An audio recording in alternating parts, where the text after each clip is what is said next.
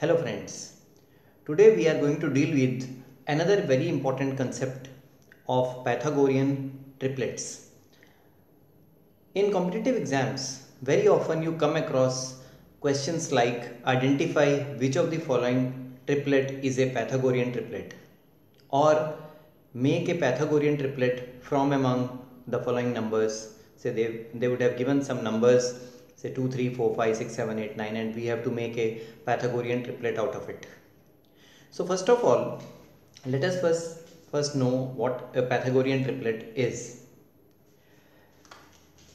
A triplet of numbers ABC is called a Pythagorean triplet if a square plus b square gives us c square. If the sum of squares of two numbers gives us the square of another number, then the three numbers are said to form a Pythagorean triplet. For example, say we have 3 square plus 4 square equal to 5 square. This is the most basic Pythagorean triplet. We have 9 plus 16 equal to 25. So 25 equal to 25. So the triplet 3, 4, 5, this satisfies a square plus b square equal to c square. So we call 3, 4, 5 as a Pythagorean triplet. Now, how many Pythagorean triplets are there?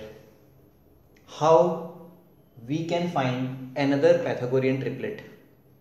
Now these are some of the questions which are to be answered in trick number 22 today.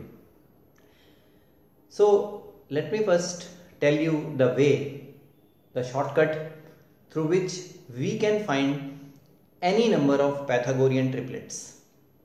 Yes, any number of Pythagorean triplets.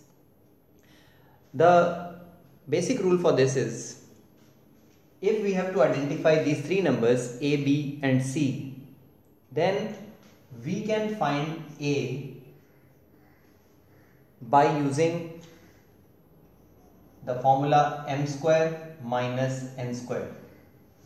I'll tell you what m and n are. B by using 2mn, and c by using m square plus n square. Now if you take any two numbers, any two natural numbers, m and n, where m is greater than n, obviously m has to be greater than n because m square minus n square will be positive. If m is smaller, then a will be negative. We don't want that to happen. So we are taking two numbers, two natural numbers m and n, where m is greater than n, and then we will substitute those two numbers here to get the Pythagorean triplet. Let us take one example. I have told you the basic Pythagorean triplet is 3, 4 and 5. That is obtained by putting m equal to 2 and n equal to 1. If we put this in a, you get 2 square 4 minus 1 square 1 as 3. 2 into 1, that is 4, and 4 plus 1, 5. So this is the first Pythagorean triplet which we talked of earlier. It is obtained by putting m equal to 2 and n equal to 1. Now if you carry on changing the values of m and n, you arrive at some bigger Pythagorean triplets. I'll take one more example. Suppose I put m equal to 3 and n equal to 2. Now a becomes 3 square is 9, 2 square is 4, so a is 5.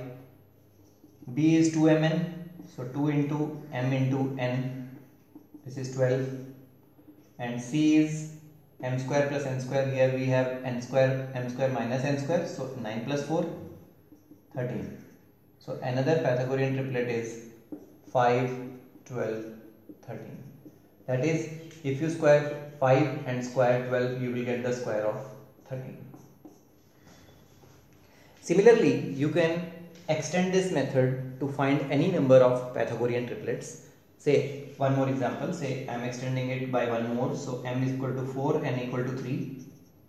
Now we have m square minus n square, 16 minus 9, 7, 2mn, 2 into 4 into 3, that is 24, and m square plus n square, that is 25.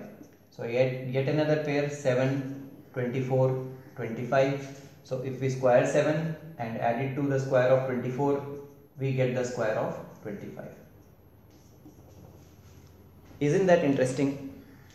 We can find any number of Pythagorean triplet using this basic method. And to amaze you, I'll tell you some of the facts about Pythagorean triplets. Now, the basic Pythagorean triplet we talked about was 3, 4, 5. So if we multiply these three numbers by any constant number, say 2, we double these three, 6, 8 and 10. This is yet another Pythagorean triplet. You can triple this. 3 3s are 9, 4 3s are 12, 5 3s are 15. This is yet another Pythagorean triplet. So, if you know one primitive Pythagorean triplet, then you can arrive at many other Pythagorean triplets by multiplying all three numbers by a constant quantity. Likewise, you have infinite number of Pythagorean triplets, but most of the Pythagorean triplets which are used up to class 10th, say we don't use very large Pythagorean triplets. So just to increase your knowledge, I can tell you that there are 158 Pythagorean triplets in which A, B and C are less than 1000. You have approximately 158 Pythagorean triplets in which A, B and C all three are less than 1000.